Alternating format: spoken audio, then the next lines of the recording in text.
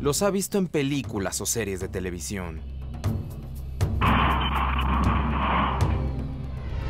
Pero están entre nosotros. Quizá alguno de ellos detrás de usted. Podemos ser acusados de seguimientos, de invasión de privacidad.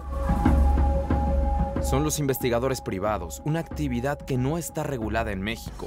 Se les puede ubicar en internet. Todas las pruebas que entregamos las damos pues en hojas sin membrete, etcétera, porque no es algo lícito en México como tal al 100% la investigación privada, sino lo que hacemos es trabajar en ciertos huecos que hay en la legislación. Y aquí lo que no está en la ley, pues se entiende que se puede hacer. Abdo se capacitó en los Estados Unidos como investigador privado, pero una de sus tareas es ilícita, el espionaje. No podemos seguir a una persona, pero tampoco no hay ninguna ley que te interrumpa o no te permita coincidir 2 o 3 veces con la misma persona en la misma calle.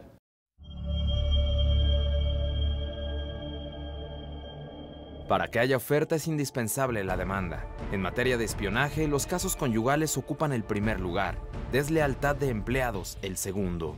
3 días de investigación ronda sobre los 12,000 a 15,000 pesos. 3 días de investigación física, un seguimiento. Una investigación telefónica puede arrancar desde los 3,500, 5,000 pesos, más o menos. El software, por ejemplo, ronda sobre los 20, 15,000 pesos.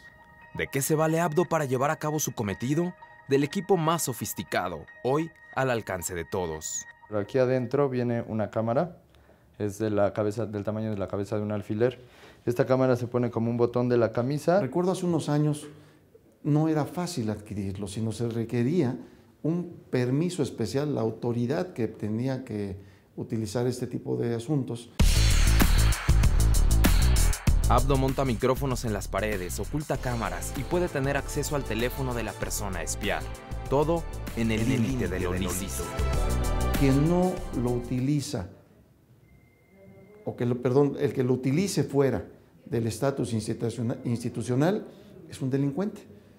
¿Por qué? Porque la Constitución lo marca como tal. Este, por ejemplo, es un desglose telefónico en donde encuentras las llamadas entrantes, las llamadas salientes.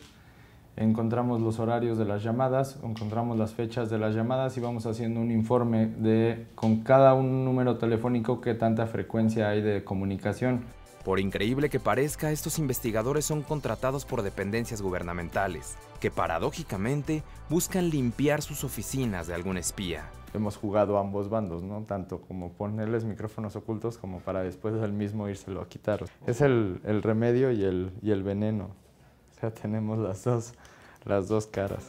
Deben obtener pruebas documentales, así que, si hace falta, salen a la calle para buscarlas. Tengo que hacer movimientos que no sean muy obvios, la distancia prudente para que no me capte correctamente su retrovisor. Es siempre ir cargado del lado derecho. Ilegal en México, pero en otros países como en los Estados Unidos y España, hay universidades para capacitar investigadores privados. Si no se le pone un tope, un alto a este tipo de circunstancias, vamos a llegar a un paso donde ningún ser humano va a poder tener una vida al interior de lo mismo. Mañana conoceremos la historia de Rodrigo, quien gastó miles de pesos para espiar a su esposa. Salomón González en las imágenes, Óscar Hernández, Proyecto 40.